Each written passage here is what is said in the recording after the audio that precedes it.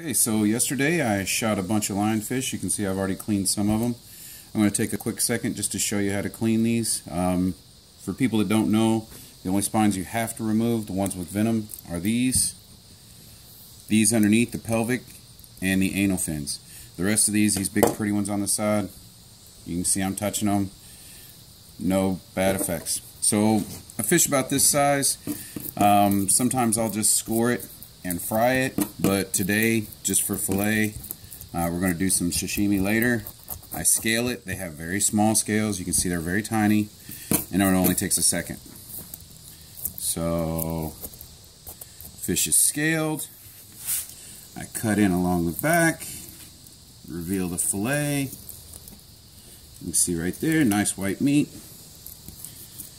Because this fish has got kind of a fat fillet for such a small side, I flip it over before I cut that fillet out so that the meat on the other side of the fish holds the body up. Then I get on this side, you can see I'm right on the spine. Cut right here at the head.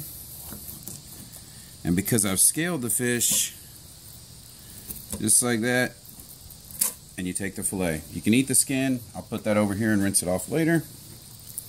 Same thing on the other side. Right down the way.